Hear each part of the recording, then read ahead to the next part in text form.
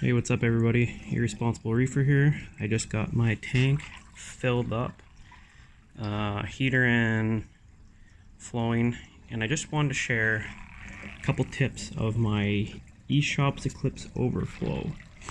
So you have the black box here, overflows into a clear box, and then goes to your plumbing.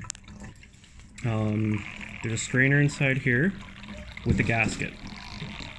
And then you have two other gaskets.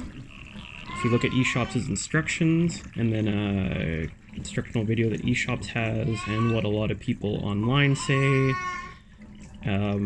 everybody's different.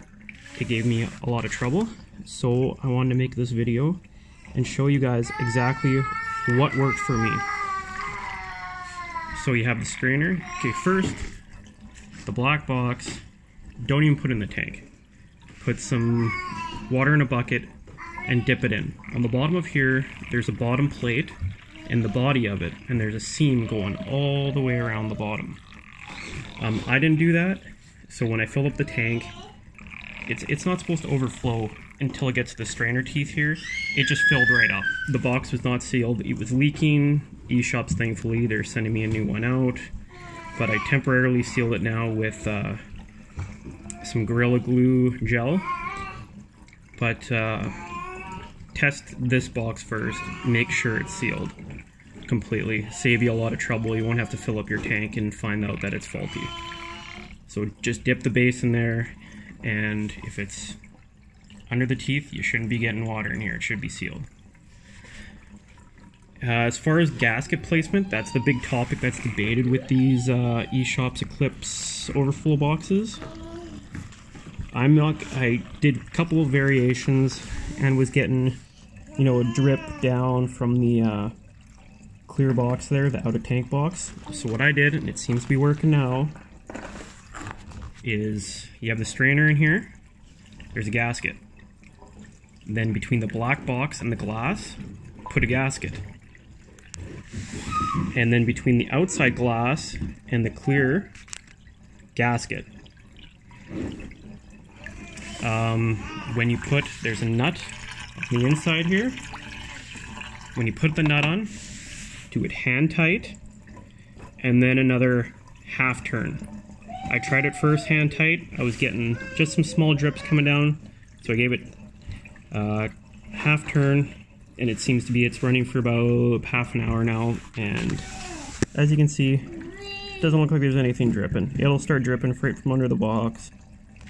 It is a really big nut. Like, I didn't have an adjustable crescent wrench or anything big enough to get in there. There's no clearance even for a wrench or like a pipe wrench or anything like that, channel locks. So what I did was I had an oil filter heater, or oil filter wrench.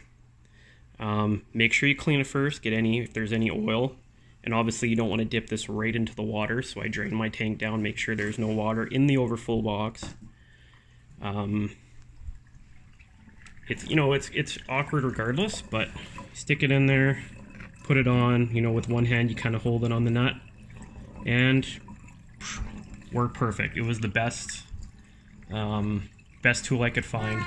And again, you just kind of reference where the markings on the nut are, and you just give it a crank, put it on, give it a crank, half turn, because you don't want to over tighten it or anything. All these pieces are plastic and acrylic. If your overflow box, the black box, does have a leak, don't use silicone.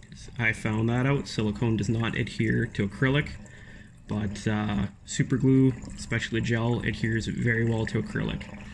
So if you got to do any, I just skimmed all the way at the bottom, put it on, razor blade, leave it for a bit, and make sure it's dry, and then just a couple skims and stuff, and wipe the excess away with the razor blade, let it sit for a few hours, really adhere, cure, and then dip the bottom in a bucket and made sure it was all sealed up.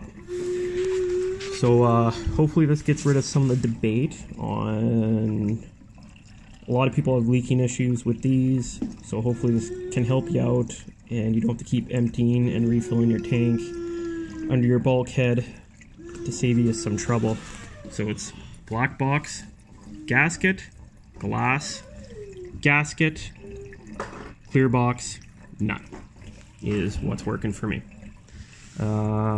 Make sure to like, turn your notifications, subscribe, and if you have any questions, comments, feel free to leave them below and I'll get to them. Thanks, guys.